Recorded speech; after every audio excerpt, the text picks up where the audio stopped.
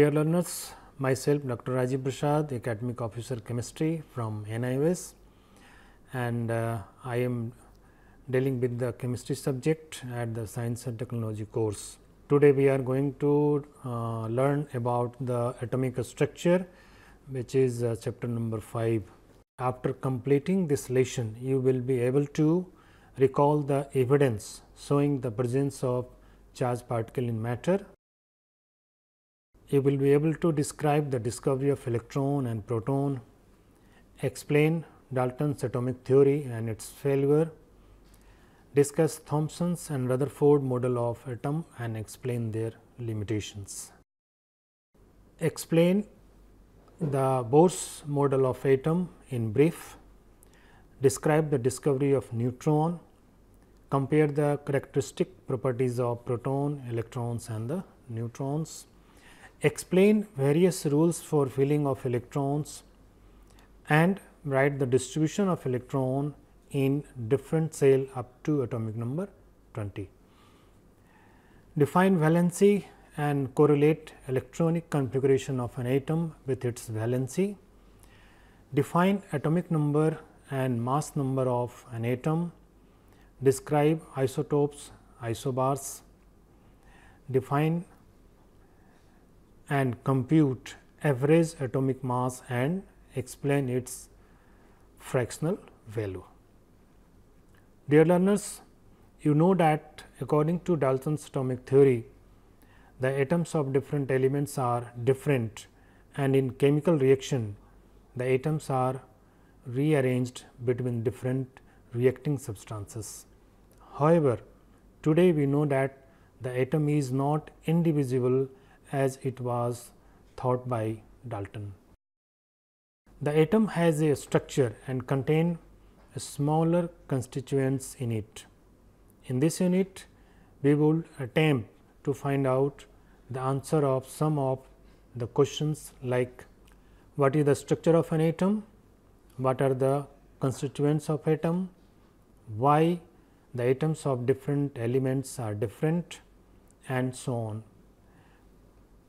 We will begin this unit with the study of discoveries of subatomic particles such as electrons, protons and neutrons. Then we will take up various atomic models proposed on the basis of these discoveries. We will discuss how various models of the structure of atom were developed and also explain the success as well as the shortcomings of these models. This will be followed by description of the arrangement or the distribution of electron in the atom. This arrangement is known as electronic configuration. Charged particles in an atom. Towards the end of 19th century, certain experiments shows that an atom is neither the smallest nor the indivisible particles of a matter as stated by Dalton. It was shown to even a smaller particle. These particles were called electrons, protons and neutrons. Discovery of electron. In 1885, Sir William Crookes carried out a series of experiments using cathode ray tube.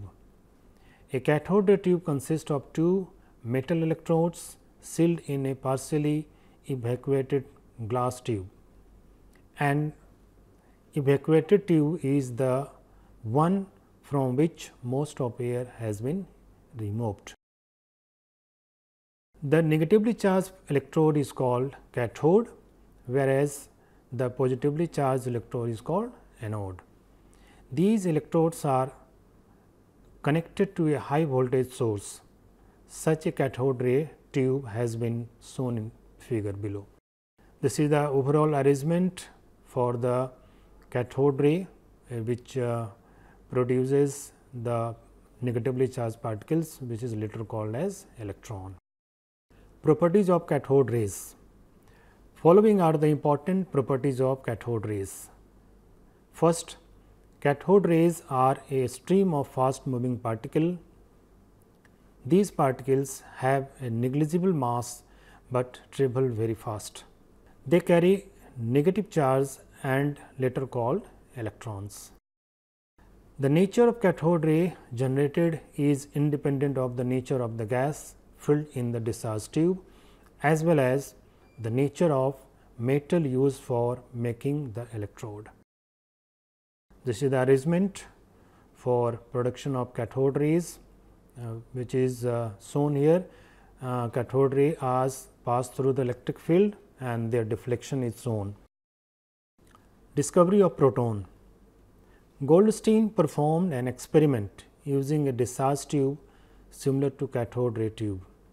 Here a perforated cathode was used and was fixed in the middle of the discharge tube. On applying a high voltage, a faint red glow was observed behind the perforated cathode. This is the arrangement shown in this figure. The glow was due to anode rays, which are a stream of positively charged particles originated at the anode and moving towards cathode. The glow is produced when these particles strike the glass tube behind the cathode. Properties of anode rays. First, anode rays are a stream of positively charged particles which were later called protons. Second, these particles are much heavier than electrons. Third, the positive charge on the particles was whole number multiple of the amount of negative charge present in the electron. Fourth, the nature and type of the particles constituting the anode rays were dependent on the nature of gas present in the discharge tube. Discovery of neutron. The discrepancies could be resolved if an electrically neutral particles with mass nearly same as that of proton was also present in the nucleus. Such a particle was discovered by James Chadwick in 1932, which had no charge and whose mass were nearly same as that of a proton. It was named as neutron. Characteristic of fundamental particles. This table shows the different particles, electrons, protons and neutrons, their symbol, mass, charge, etc., and their actual charge in coulombs is also mentioned here. Atomic models. Conclusions drawn from the discovery of electron and proton.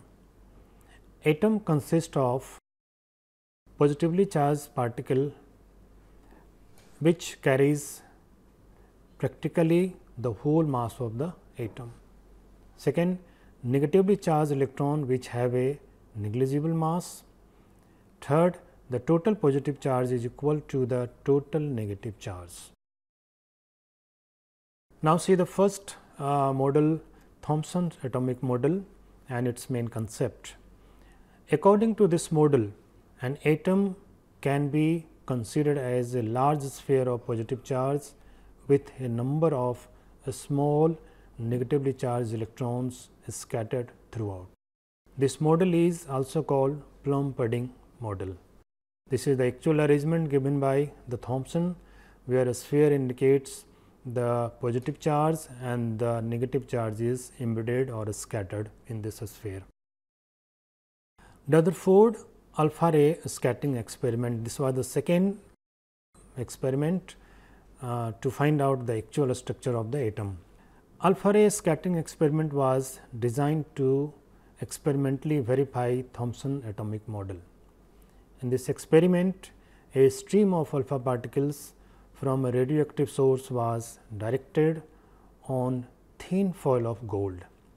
Alpha particles are helium nuclei obtained by removing both the electrons from helium atom. This was the arrangement by Rutherford gold foil experiment. The results of alpha ray scattering experiment. First, on the basis of this experiment, Rutherford concluded that most of the alpha particles pass straight through the gold foil without any deflection. Some of the alpha particles were deflected by small angles. A few particles were deflected by large angles. About 1 in every 12,000 particles experience a rebounds. On the basis of this observation, Rutherford model is like this. First, an atom consists of a dense and positively charged region located in its center called nucleus. All the positive charge and most of the mass of the atom are contained in the nucleus. The rest of the atom is empty space in which a small negatively charged electrons revolve around the nucleus. Now, after this Rutherford atomic model, there was also some drawbacks. The drawbacks of Rutherford model was like this: the stability of atom, that means Rutherford model do not explain the stability of atom, that is the actual position of electrons and protons in an atom. Distribution of electron around the nucleus, it was not mentioned in this model that where is the specific position of electrons and protons. Relationship between atomic mass and atomic number, that is also not explained by the Rutherford atomic model. These were the main drawbacks. This picture depicts that when electrons start revolving around the nucleus, it will radiate energy and ultimately it will collide with the nucleus, which shows the instability of the atomic model given by Rutherford. Now, after the failure of Rutherford atomic model, Bose proposed his atomic model and its important postulates are like this. First postulate: the electron moves in defined circular path of fixed energy around a central nucleus. These paths are called orbits or energy levels. Electrons moving in these orbits do not radiate electromagnetic radiation. Such orbits are also called stationary states. Here the different stationary states are indicated and their different cells or orbits are represented by the symbol KLMN. Second postulate: the electron can change its cell or energy level by absorbing or releasing energy in the form of a single photon of radiation of appropriate frequency given by the relation E h nu, that equal to E f minus E I. When the electron change its initial energy level with energy E 1 or you can say E I to the one with the final energy E f. This is the actual representation of exchange of energy when the electron changes its orbit. Now, the next concept is atomic number and mass number. Atomic number is equal to number of protons, that is equal to number of electrons for the neutral atoms. Mass number, it is equal to number of protons plus number of neutrons, that is equal to total number of nucleons. Atomic number and the mass number are represented on the symbol of an element. An element, suppose X with atomic number Z and the atomic mass number A is denoted as, for example, carbon 12-6, it means that the carbon has atomic number 6 and the mass number of 12. This can be used to compute the number of different fundamental particles in the atom. Let us calculate its electrons, protons and neutrons for the carbon. As the atomic number is 6, this means number of protons, that is equal to number of electron, that is equal to 6, because it is a neutral atom. As mass number is equal to number of protons plus number of neutrons, we put the relation here 12, that is equal to 6 plus number of neutrons, then we get the number of neutrons is equal to 6. Thus, of an atom of C12(6)C has 6 protons, 6 electrons and 6 neutrons. Electronic configuration, that is followed by a rule or a scheme called Bohr-Bury scheme. According to this rule, the cell is an atom are represented by the letters K, L, M, and that should be the capital, or by the positive integers n is equal to 1, 2, 3, 4, that represents the number of cells, the first cell, second cell, third cell, fourth cell, etc. Rule 2, the maximum number of electrons that can be accommodated in a cell is given by the formula 2n square, where n is the number of cells. Rule 3, the cells are occupied in the increasing order of their energies. That means, first cell 1 will fill up, then cell electron will go to the second cell and third cell, so on. Rule 4, the main group elements can have a maximum of 8 electrons in their outermost cell. This table indicates the sum of the values of electrons, maximum electrons capacity of a particular cell, K cell, L cell, M cell, N cell, as per the formula. They contains 2, 8, 18 and 32 electrons.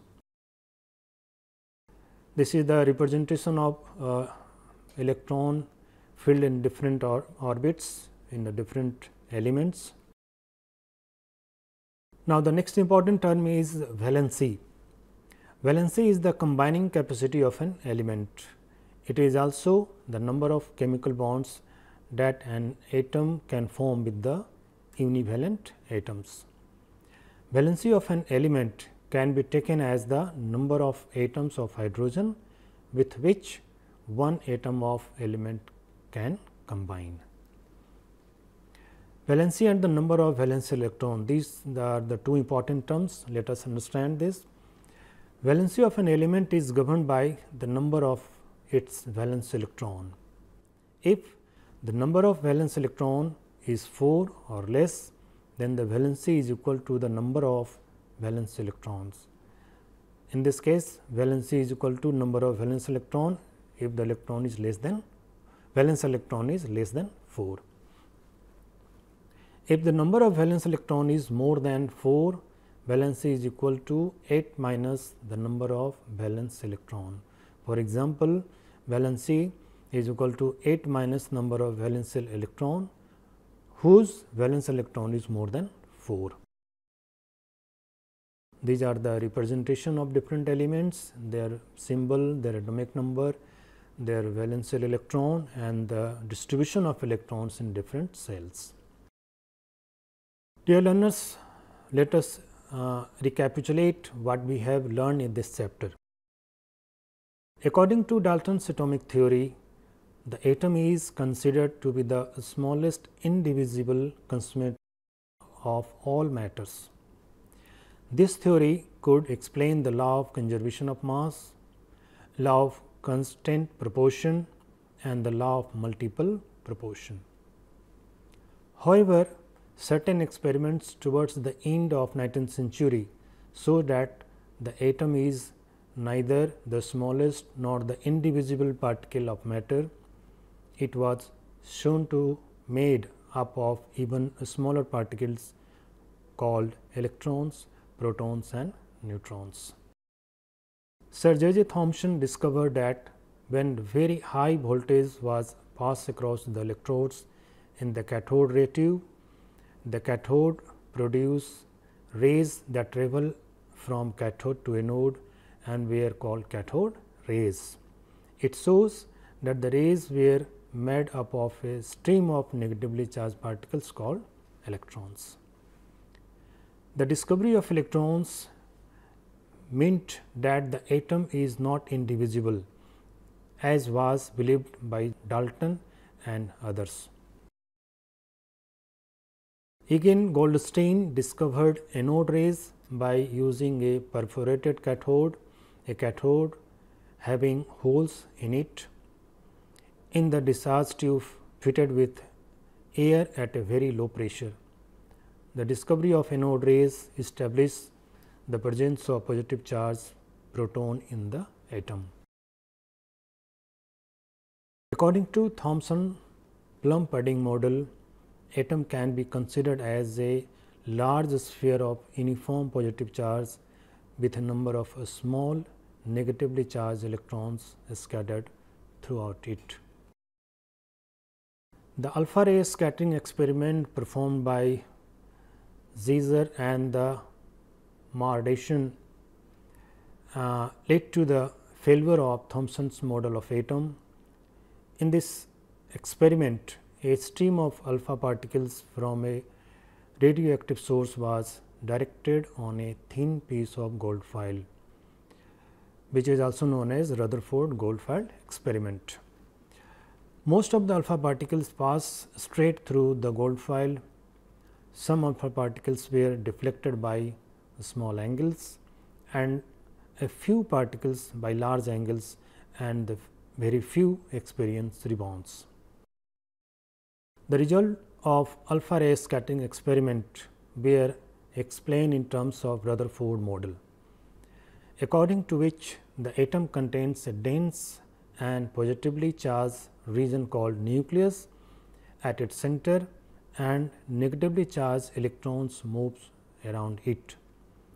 All the positive charge and most of the mass of atom is contained in the nucleus. The Rutherford model, however, failed as it could not explain the stability of atom, the distribution of electron, and the relationship between the atomic mass and atomic number, the number of protons. The problem of the stability of the atom and the distribution of electron in the atom was solved by Niels Bohr in terms of Bohr's atomic model. Bohr's model can be understood in terms of two postulates, the first being electron moves in definite circular path of fixed energy around a central nucleus, and the second is the electrons can change its orbit or energy level by absorbing or releasing energy. In 1932, James Chadwick discovered the electrically neutral particle in atom and named it as neutron. The number of protons in an atom is called the atomic number, and it is denoted as capital Z. On the other hand, the number of nucleons, that is protons plus neutrons in the nucleus of an atom, is called its mass number, and it denoted by a symbol capital A. The electrons are distributed in different cells in order of increasing energy. That was the Bohr's postulate. The distribution is called electronic configuration. The maximum number of electrons present in a cell is given by the formula 2n square, where n is the number of the orbit or the cell. The valence is the number of chemical bonds that an atom can form with univalent atoms. If the number of valence electron is 4 or less, then the valency is equal to the number of the valence electrons. On the other hand, if the number of valence electron is more than 4, then generally the valency is equal to 8 minus number of valence shell electrons. I hope you have understand the main concepts of atomic structure. So, start solving assignments related to this chapter, and you can also send us your queries at aochm@nios.ac.in. Good luck, best wishes.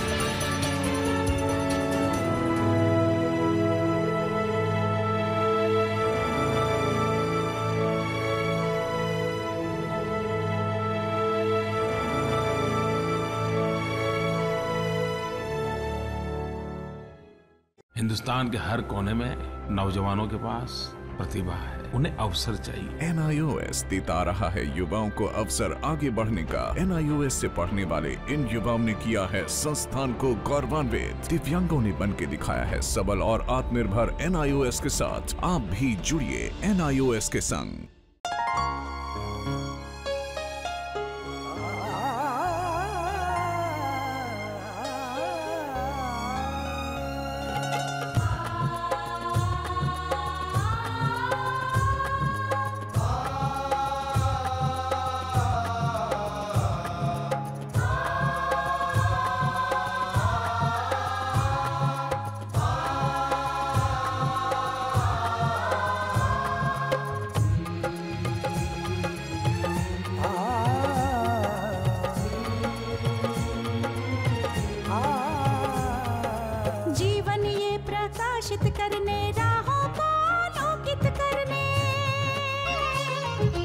जीवन ये प्रकाशित करने, राहों को आलोकित करने, हम अपना दीपक स्वयं बने, हम अपना रास्ता स्वयं चुने। हम अपना दीपक स्वयं बने, हम अपना रास्ता स्वयं चुने। जीवन ये प्रकाशित करने, राहों को आलोकित करने।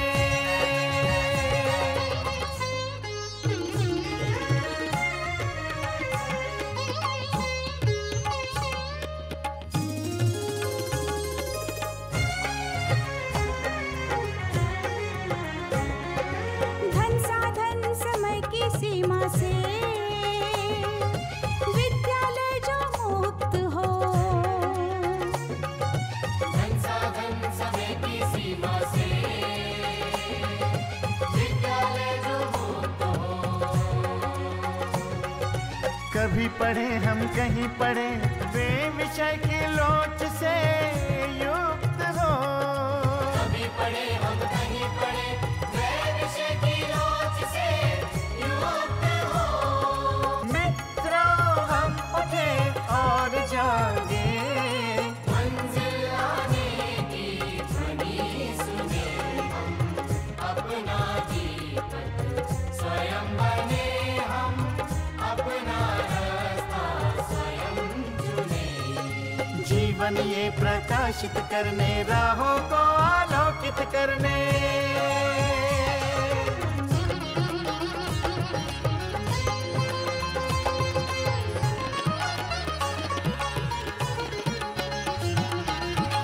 राष्ट्रीय मुक्त विद्यालय का है द्वार खुला सबकी खातिर। शिक्षा परीक्षा का अवसर एक बार ही क्यों मिलता फिर। शिक्षा और परीक्षा का अवसर एक बार ही क्यों मिलता